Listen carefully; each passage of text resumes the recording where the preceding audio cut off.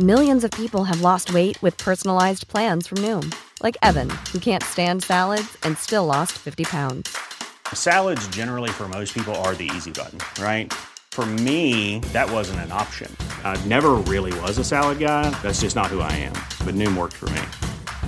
Get your personalized plan today at Noom.com. Real Noom user compensated to provide their story. In 4 weeks, the typical Noom user can expect to lose 1 to 2 pounds per week. Individual results may vary. When it comes to financial advice, you got to trust the source. It's why you listen to this podcast. When I'm looking to upgrade my wallet, I turn to NerdWallet. Their expert team of nerds dives into the details to help you find smarter financial products. Before NerdWallet, I was paying for vacations all wrong. I was missing out on miles I didn't even know I was leaving on the table. Now I've got a new card with more miles and more upgrades. What could future you do with more travel rewards? I don't know, maybe that fancy hotel upgrade that you have always been dreaming about. Wherever you go next, make it happen with a smarter travel credit card. Don't wait to make smart financial decisions. Compare and find smarter credit cards, savings accounts, and more today at nerdwallet.com. NerdWallet. Finance smarter. As with all cards, credit is subject to lender approval and terms apply. So you're staring at seemingly a menu of 401k investment choices or a 403b, and you have no idea what to choose. What do these funds even mean? How are they going to impact me? And can I just close my eyes and pick a few and go with that? Please, please don't do that.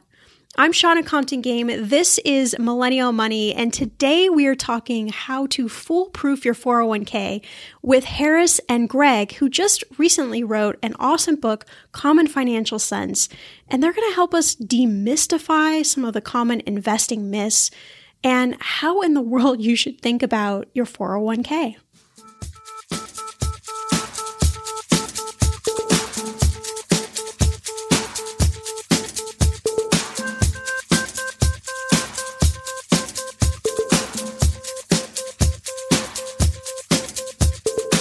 Millennial Money with Shannah Compton Game.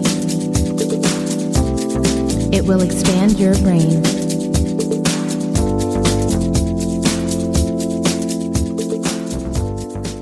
Hi, this is Elton John here. Throughout my US tour last year, we heard from thousands of fans that financial security and financial planning are hugely important to them. So important that David and I are continuing this vital conversation into 2023. Together with the Alliance for Lifetime Income, I'm spreading the word about the importance of protected income, which is money you're guaranteed to get. Like me, I'm sure you have big plans for your next chapter. Protected income from an annuity helps ensure you have all your bases covered so you can have the financial freedom to tick off your bucket list. The first step is to decide what's on your bucket list. Then, meet with your financial advisor to ask if you have protected income and get their help making a plan that fits your unique financial goals. Join me and my friends at the Alliance for Lifetime Income. Together, we can help make financial freedom in retirement a reality for more Americans, starting with you. Go to protectedincome.org today. So before we get into all of this demystification of 401k, we have another Ask Shannah question, and this one actually came from an anonymous listener.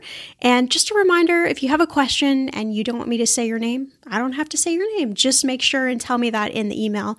But don't let that stop you from sending in your question. We have so many amazing questions from people actually all around the world. And I think that's great. It really shows how personal finances, it's universal. And at the bottom, at the core, we're all trying to do the same things. We're all trying to be better budgeting, saving, paying off debt, planning for our future, and really putting our money to work so that we can just live the life we want to live. Because I really feel at the end of the day, that's what it's all about. It's not about all these crazy financial strategies, although a lot of them do help you get financially to a place you want to be, but it's really not that complicated. It really is, it's simple, and it's always going back to the basics, but it's always keeping in mind, how is your money helping you get where you want to go? And the first question, of course, is figuring out, where the heck do you want to go? Like, what do you want your life to look like? What is that vision? You may not be able to get there right now. It may take you some time, but okay, great. So let's get your money pointed in the direction of helping you get there. And just cut out all the crap, cut out all the fluff, cut out all the comparison, and, just dial into how to make this work for you. I know that took me many, many years to figure out, like, oh, aha, that's the secret. Like, when people do that, that's when the magic happens, regardless of their salary, regardless of what's in their bank account, regardless of their history. It really is that, I think, sweet spot that makes everything work. That's not what the question is about, sort of. It sort of actually is what the question about. But anyway, I'm just going on a little rant, so I'll spare you from a further rant. So the question says, I'm not sure if this will ever make it on your podcast. Yes, it did make it on the podcast. But I have a question about pension plans and if they're really worth it. I currently work for a state university, and a major benefit that they try to sell is a pension plan. Employees who work for a certain amount of years, usually upwards of 30 years, will receive a set amount in retirement based on their total years of service and age at retirement. The set amount is the average of your highest 3 years of salary. This seems like a good benefit, but the downside is mediocre to low pay, especially when compared to other companies. Additionally, I live in the San Francisco Bay Area, and it's really expensive here. Cost of living is really high, and there's additional pressure when a lot of my friends work for startups or private companies that offer very large salaries and their own benefits. Example, stock options, student loan support, etc. So my question is it really worth it to have a pension plan as a benefit versus having a larger salary and saving for retirement that way? I hope my question makes it somewhere, because a lot of my colleagues, also millennials, are in my situation and wonder if this is all worth it. This is such a great question. I'm so happy you wrote in this question. I know that there's probably somebody else listening that this will resonate with. And I think this is what's really tricky about personal finance, because it really is personal, and you get in a lot of situations in life, at least in my experience and the people that I've been exposed to, where you're having to pick kind of at a fork in the road. Do I go right? Do I go left? You can see pros and cons on each side of those different forks, if you will, and trying to decipher and trying to make a decision of what is the quote unquote right decision, the right way to go, can be really tricky, because the problem is that nobody can really answer that question for you. The best they can do is provide you with some sort of, food for thought of thinking about, okay, how would you even go about evaluating this? So I think it really comes down to your personality and what you feel most comfy with. And I know that it probably isn't the magic answer that you want to hear, but that really is the truth. What kind of personality are you when it comes to finance, when it comes to risk, when it comes to anxiety and stress and pressure and, all of those things? I think we have to evaluate when we're making decisions like this, because I know in my past, I've made some career decisions because I thought, well, that's what I'm supposed to do. I'm a competitive person and I do like risk. So sometimes I take on more risk than maybe I should.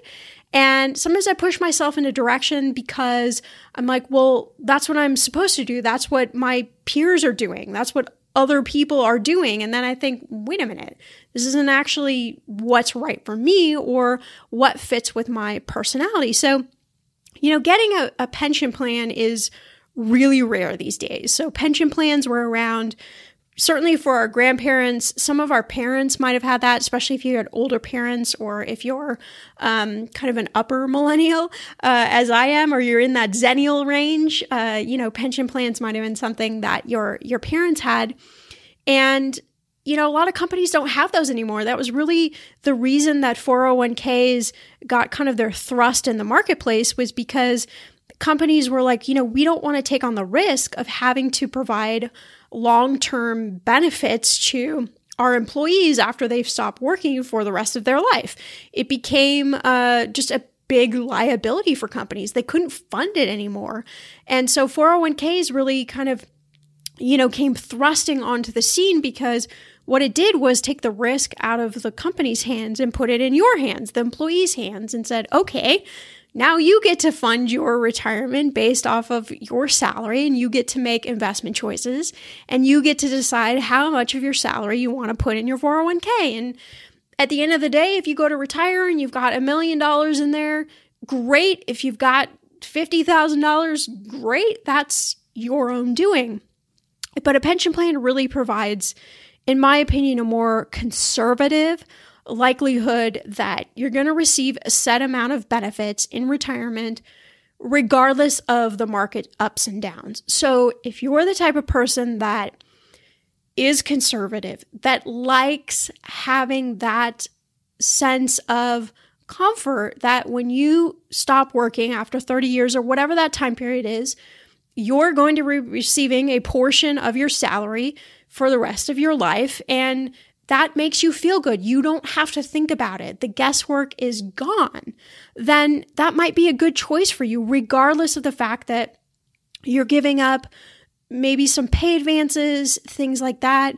If you work at a university, I don't know, maybe you have summers off, maybe you have more flexibility. I'm not sure. I'm not sure exactly what your position is, but all of those things I think you have to think about when you're making this decision. But if you're more of a risk taker, the idea of a 401k, stock options, etc., that might make more sense.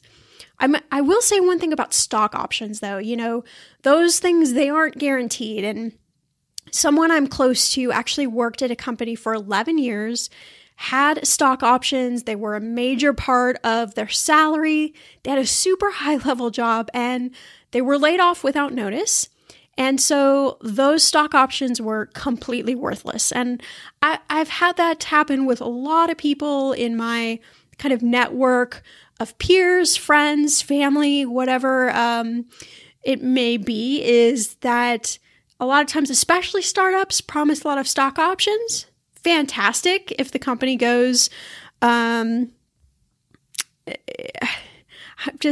trying to say this like as middle of the road as possible. It's fantastic if the company goes public. The stock options are great, but if the company doesn't and you get laid off or you change jobs, those stock options, they don't mean a lot to you. So, also with a 401k, you take on some risk. You take on that risk of picking the funds, of investing each month, taking on the ups and downs of the market. Will you be ahead if you had a higher salary than if you took the lower salary in the pension? I don't know. That's kind of that crystal ball figuring out that nobody can really figure out. You kind of have to go with your gut on this. You kind of have to go with what type of person I am and how does each of these options make me feel. Again, this is why this money stuff is not one size fits all. We're all going to have a different take on a question like this. And I think another thing, is try to not get, I know it's hard, but try to not get caught up in the peer pressure or the comparison. Figure out at the end of the day, what is going to make you the happiest. A more conservative approach with a defined benefit option, with the pension option, where, you're going to get a specific amount of benefit, or you want to take things in your own hands with another job and you want to kind of roll the dice a little bit and see where you end up. Either choice is a great choice, but it really depends on who you are, what's going to make you sleep easier at night, what's going to make you happier, and what's the vision for your life, and which of those choices really aligns with that particular vision. I know that, again, does not exactly answer your question, but I sort of feel like I can't say it enough of that so much of this is a personal choice, and you got to do some gut checking, and you got to do some evaluation of yourself and remove everybody else from it. Remove whoever you're with in a relationship, remove your parents, remove your friends, just remove everyone. And at the end of the day, figure out what makes it work for you. So I'm super excited about today's podcast. Harris and Greg are financial experts, and they've come out with this new book, Common Financial Sense. And we're covering a lot in this episode, but we're really focusing on how to foolproof your 401k. What is this thing, your 401k? How do you figure out how to make this thing work? why you should be investing in this thing. And then we're also going to be demystifying some of the common investing in 401k myths.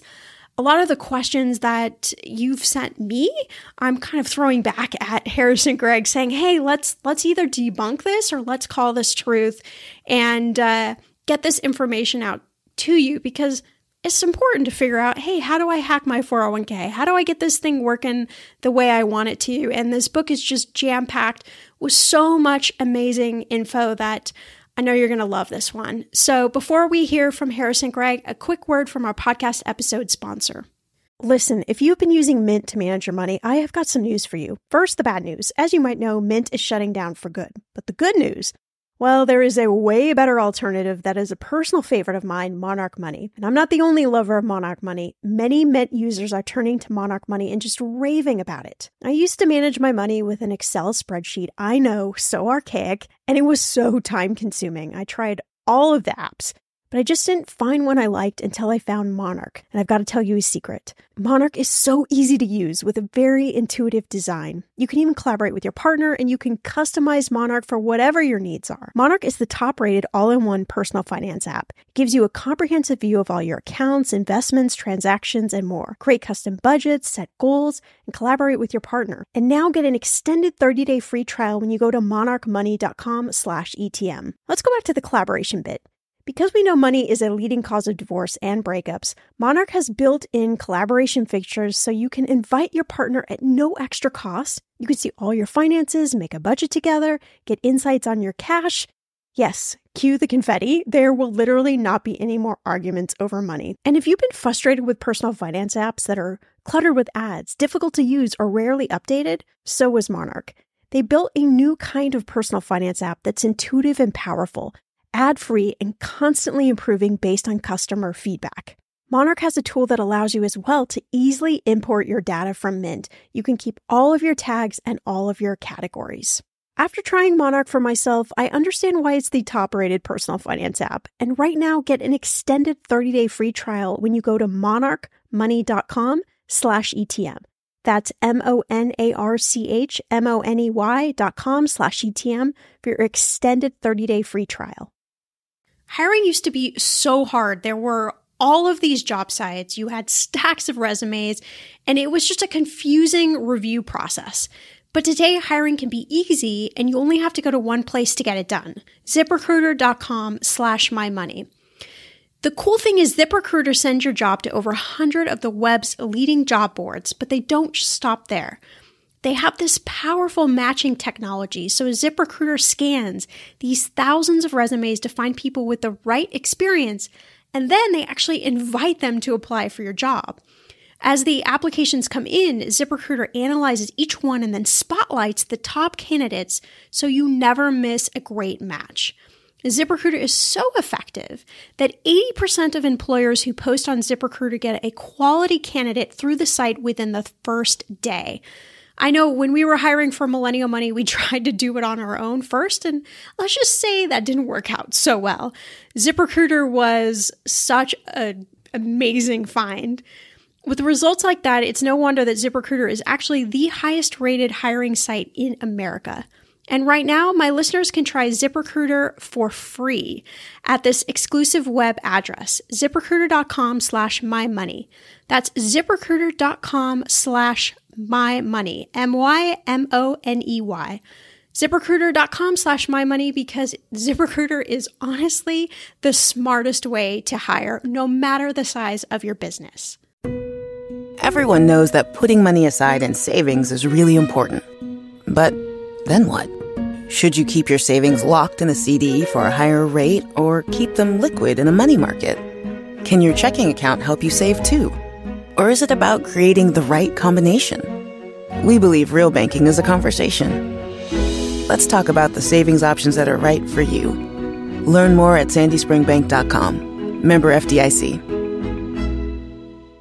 So Harris and Greg, I am so excited to have you both join us on the podcast. I know you have a wealth of financial experience, so hopefully we can glean some of your expertise for the listeners today. That sounds like a plan. Sounds good. So you have a new book, Common Financial Sense. It's all about these simple strategies for 401k and 403b retirement plan investing. But to start off, I really wanted to pick your brain.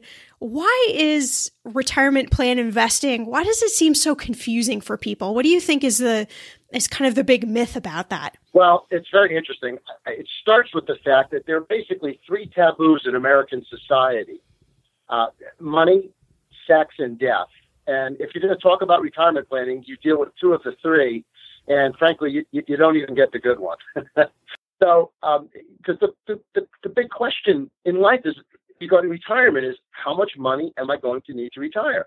Well, phenomenal question, but tell me how long you're going to live, and we'll know how to spread that money around. Whoa, mortality. That's a heavy subject. Nobody wants to deal with that. So don't talk to me about chapter 87. I'm barely on chapter 22 or chapter 23. I can't think about chapter 75 or 87. So it's very daunting. The language, unfortunately, of the 401k industry can be daunting. So it's important to describe things in English. A lot of the terminology has multiple meanings. We talk about things in terms of risk. Risk means different things to different people. We talk about things in terms of conservative, moderate, and aggressive. They mean different things to different people. It's not like we're explaining or describing what an orange is, or what an avocado is, or what a pen or a stapler is, where most people are going to understand what you're talking about. Yeah, for sure. And, you brought up a good point. I mean, especially for the listeners of this podcast, many of them are, mid-20s, maybe early 30s. And the concept of retirement just seems so far away. And I'm sort of convinced that, retirement for a 25-year-old, say, isn't really going to even look like, retirement of maybe our parents in the future. But to kind of argue this point, why does it make sense to start investing early, even if you're so afraid of taking any risk? Primarily because when you're young, and so we have people in their 20s working with us in our firm, and they saw this chart that just blew their mind. $1,000 invested in the stock market 90 years ago is $5 million. 10,000 is $50 million. So what their aha moment was, and they're both 25, by the way, what their aha moment was, let me start with something so that I can get this compounding machine going, especially if they can do it in their Roth 401k, not to throw a term at you, but this tax-free growth part of their 401k, so that when their grandparents' age, and their grandparents are in their 80, they have all this tax-free money. Because every young person and every middle-aged person knows somebody that's retired that is broke. And they all say, I wish I could have done something different when I was younger. So it's really getting young people to understand how money grows rapidly, especially when you're young. Yeah, exactly. And it can be, a relatively small amount of money when you're young. I think the perception is thinking like, oh my gosh, I have to invest in my 401k so much money that, I'm not going to be able to pay my student loans or pay my bills. And that's not the case, correct? Correct. If you can just start with 1%, just start with 1%. And so 1% on a $30,000 salary is $300 a year, $25 a month, which is $3 with $25 a month, $1 a day. Start with $1 a day. Spend $1 a day less and start that and kind of see what happens. And over time, that just keeps compounding. Yep, and it's the beauty of the compounding that makes it so big. And I think it speaks to those charts you were talking about, how when you can sort of in a picture form even see how your money can be transformed, it starts to become like a powerful concept. Yes, because they can see it. So the big thing that, especially, so with our young people here, it's really exciting to see them have that aha moment. And it's really, they play games now, and they play games with each other, which is, hey, I saved $30 this month in my 401k. What did you do? And they kind of set competitions with each other. And what we all need is like a little competition or a little game. So it's how much less can you spend, and can you save that, whether it's in a 401k plan or in your IRA or just in an investment account, right? Just a personal investment account. How can you create a game to compete with yourself or someone else to see who can invest or save the most? And in the book, we talk about a game. We call it the dollar game, and Harris is going to explain it. Quite frankly, it's brilliant in its simplicity. The idea is you start out in week 1 and you set $1 aside. In week 2, you set an additional $1. In week 3, an additional $1. And you do that over 52 weeks by either maybe filling your own Yeti or Nalgene bottle with water instead of buying bottled water. It could be taking the office coffee instead of stopping by at Starbucks. Any way you can find a way to scrounge up an extra $1 a week. At the end of a year, you've actually set aside between $1,300 and $1,400. And if all you do is continue at that level and don't increase your savings anymore, you're still going to have 6 figures in your retirement account by the time you retire if you're starting in your 20s. But that's where it gets very interesting. If you're able to put away that $1 a week, continue with it. And I'm not suggesting you drive your HR people crazy by increasing your contribution week.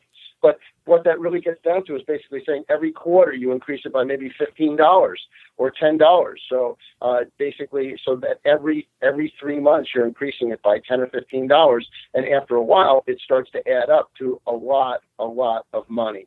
And you're right, you got to pay your student loans back. That's an issue. You might have a car loan. You've got rent. There's a lot of things that are pressing for your money. But there's a couple of 401k savings hacks. There's a lot of 401k savings hacks in the book. But there's a couple that we can talk about, frankly, right now, if you like. Oh, yeah. I love hacks. Go for it. Right. So the first thing is pay yourself first. Fill out a budget. There are all kinds of different budgeting apps. We have a budgeting a link to a budget where you can. If you don't pay yourself first, you never get around to it, because at the end of the month you say, "I'll pay myself with whatever's left over." There's nothing left over. Come on, we all know that. And so you pay yourself first. Very, very important. So something as simple as creating a budget is an incredible hack. Another great hack is the idea of, by putting your money in on a regular basis through your payroll, you're able to have your money going on every 2 weeks or every week or at least once a month. And that's called dollar cost averaging, where you're able to take advantage of the swings in prices in the stock market. It really doesn't matter what the prices of stocks are this week or next month or even next year, especially for people who are not going to be retiring in the next few years. So by dollar cost averaging, you tend to take advantage of getting the great companies of America on sale when the market actually does poorly. It's a very ironic situation it's the only market in the world where everything's on sale. Nobody wants to buy it. Any other market, everybody wants to buy. So it's important to keep that in mind as well. Oh, those are awesome hacks. Yeah. And one of the topics you explore in the book that I know we've gotten a lot of questions about, I've covered this a lot, had a lot of different people talk about this, but, the concept of, should I choose a 401k? Should I choose a Roth IRA? Or if I have the option to choose a Roth 401k, why in the heck would I choose that? Can you walk us through just a little bit about, what are maybe some of the differences, and what would the evaluation process be for someone?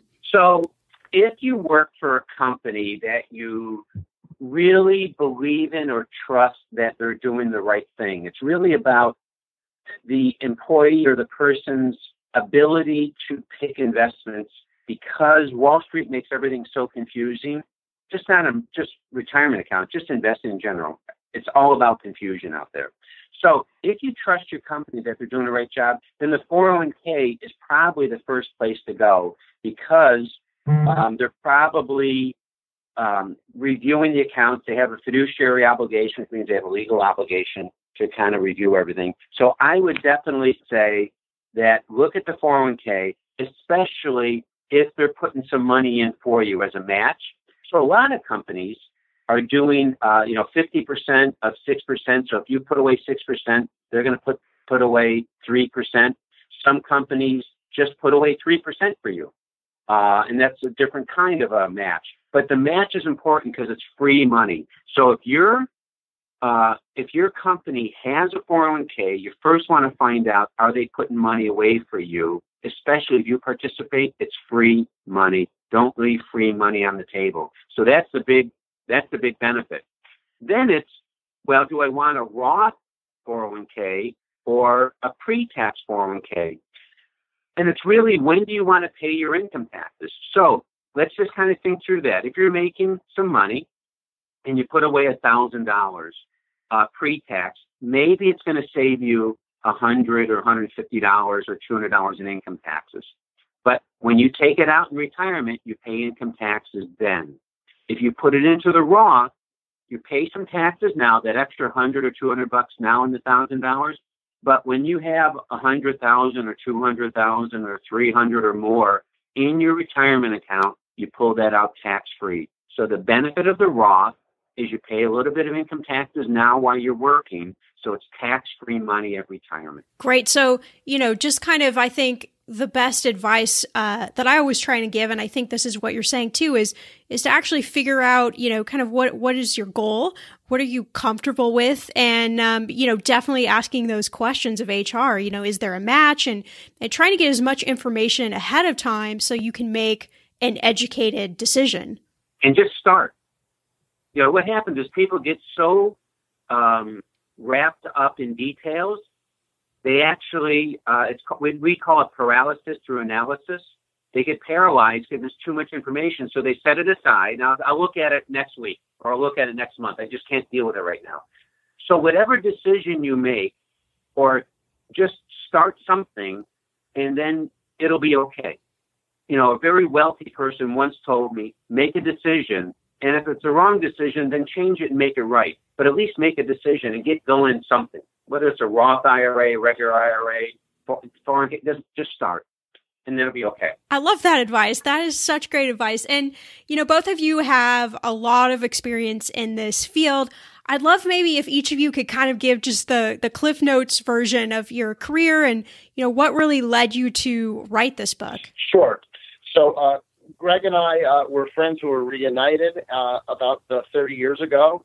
And from day one, we just always seemed to see the world the same way professionally. We both built our organization based on how we ourselves would want to consume the services that we offer. And that has always been our driving mantra. What's best for the client? What's best for the client? What's best for the client?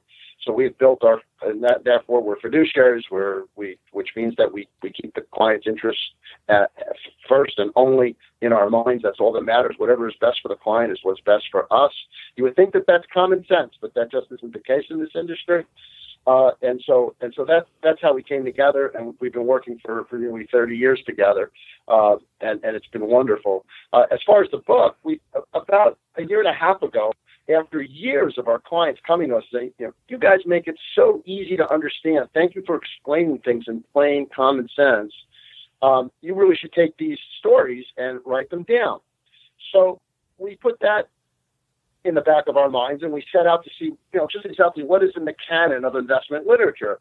And we come to find out there's absolutely, despite the fact that we happen to be nationally recognized experts in the 401k and 403b field, we were stunned to learn that there's absolutely no literature for the basic 401k or 403b investor. And the 403b is simply the nonprofit version of a company version of a 401k. And we were just so stunned. And most people in our industry get it wrong. They think that people want to learn about investing. The average 401k investor doesn't want to learn investing. They want to learn, what do I need to do with my 401k?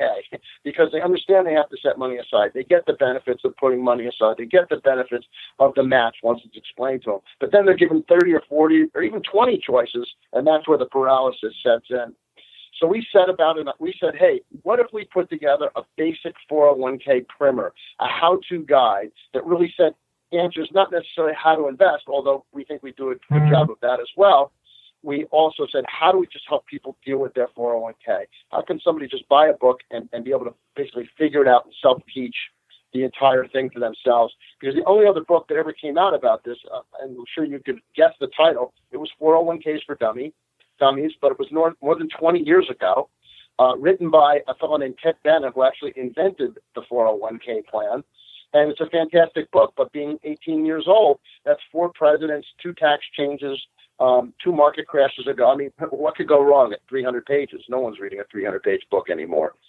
So we said, let's do this short, sweet, to the point, short chapters, quick chapters, get in, make our point, move on to the next idea. And best of all, that fellow, Ted Bennett, who invented the 401k plan and did write 401ks for Dummies, was kind enough to write the forward to our book.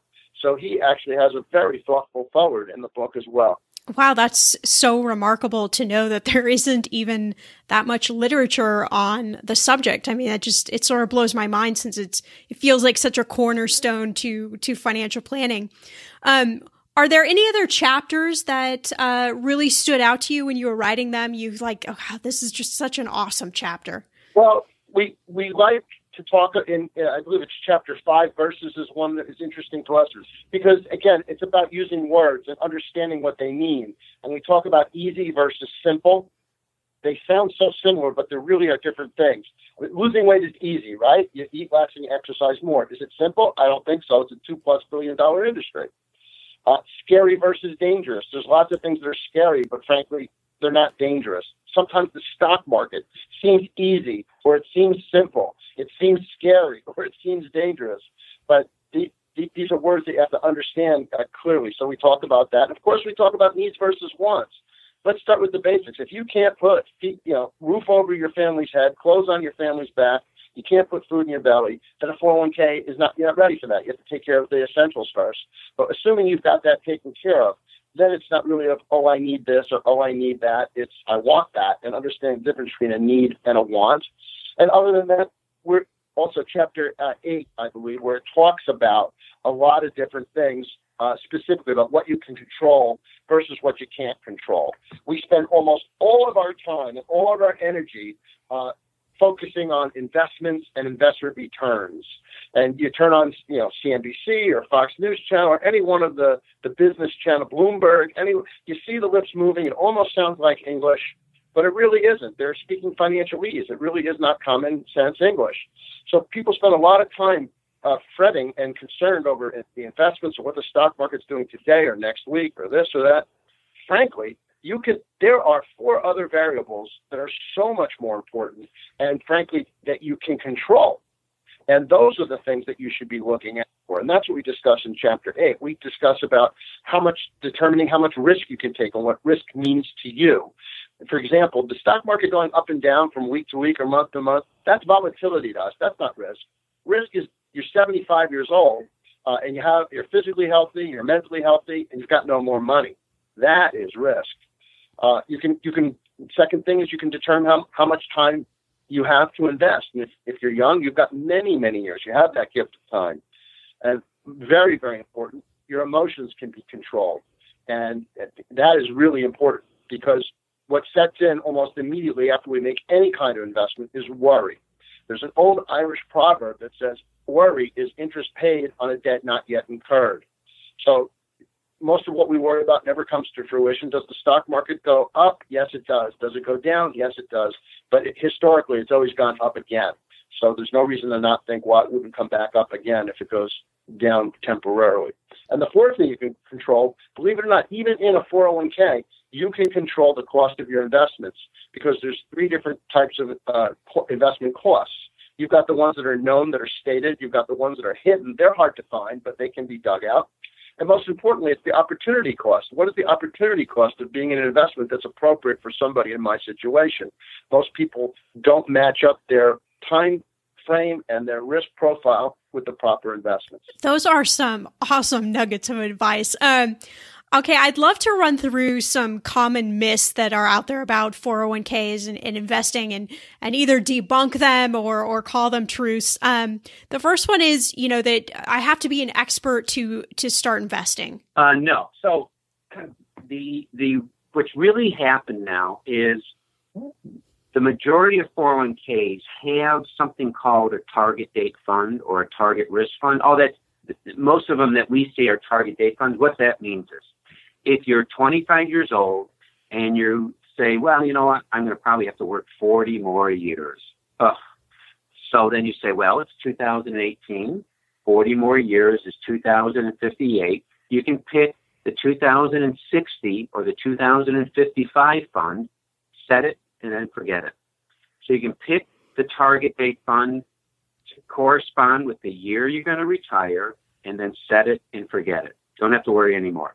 And the reason why you can set it and forget it is because the investment company that's managing the money for you understands that this is money for somebody who's going to retire in 2055 to 2060. So as time goes on, they're going to become more aggressive while you're young and less aggressive as you get older. Set it and forget it. Awesome. Okay, the next one is something I hear a lot. A lot of listeners write in and ask me this question. And it's, I own a home, so I don't need a 401k because my home is going to be my retirement. So that's really may be true or may not be true. So if you live in an area that homes are expensive, like California is expensive, New Jersey, New York, expensive homes, what happens in New Jersey, a lot of people in retirement will sell their home and move south to a less expensive place to live, Carolinas, Florida, whatever, right? But if you live down there, where do you sell your house and move to? So it depends on the geographic area you're living in, because most people don't want to leave their friends and family. And if they're lucky enough to have their house paid off in retirement and they don't have a mortgage, well, how do you get the money out of your house? You still need to live somewhere. You're going to go rent something for a lot of money. I mean, so that really doesn't work unless you literally can get up and move to a cheaper place and free up some of that money. Great point. I love that. All right. How about I'm only going to lose money if I invest? Well, that seems to be the emotional roller coaster that a lot of people get on. Is what happens is they hear something, and the latest thing, is Bitcoin, right? So not too long ago, people were investing in Bitcoin at like $20,000. Well, Bitcoin is under $7,000 now. So what happens is people hear something, they get it at the wrong time. In fact, on page 85 of the book, it talks about the 20-year return of this. The 20-year annualized return of the stock market is 7.68%. In gold, and then bonds, international stocks, oil. Homes is 3.24% a year. Homes are only 3% a year appreciation over the past 20 years. The average investor makes a little over 2% a year because they hear something, so they buy it. Then it goes down. They're on the emotional roller coaster, and we have a whole discussion of the emotional roller coaster and a whole chart. It goes down, then they sell it because they think they made a mistake, or they start getting fearful. They sell it for a loss. Then it keeps going down. Then it goes back up, and now they're angry. So that's why if you're in a 401k plan, you pick out the target date fund or something like that. You put money in, you set it and forget it, and don't continue looking at it. Great point. You make money over time. Yes, very important. You will make money over time. Okay, the last one is, I'm a freelancer and don't have access to a 401k, so I should just wait to invest because I don't have 401k as my option. Well, certainly you've got other options. If you're self-employed, you could think about your own IRA. You can think about a Roth IRA. You can think about there's solo Ks. There's SEP plans. There's many, many options for tax-deferred savings for you. So if you're self-employed and you're a freelancer, you're part of the gig economy, you can actually open up your own 401k, and it's really inexpensive. And you can put away money into your own 401k. So you remember an IRA, so if you're under 50, an IRA you can put in like $5,500, right? So whether it's a Roth IRA or a regular IRA. But let's say you said, but I really had a good year and I can put away more than that. I've been, smiled on, good fortune. You can open up your own individual 401k if you want. You don't need to work for a company. Yeah, such great advice. I love that. So many of the listeners are freelancers, self-employed, and it's tough figuring out what your options are. Well, Harrison, Greg, this has been fabulous. So many gems of information you have dropped.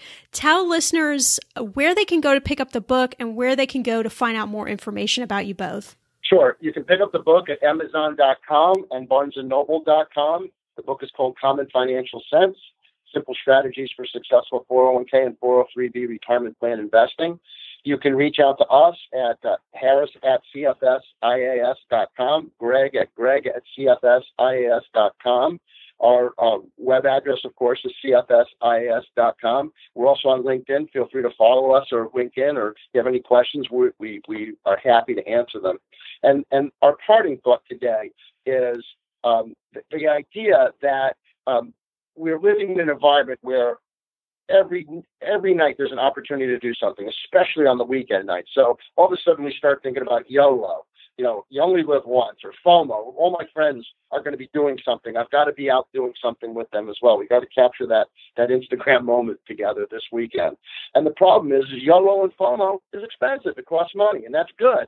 But we want to throw another idea out there, and that's called hipster. How are you paying for that in retirement? How are you paying for that in retirement? Because we're going to want a YOLO, and we're going to have FOMO, 30, 40, 50 years from now also. We're going to want to play them too. So we have to, even if we spend the quarters today, we have to save the nickels for tomorrow.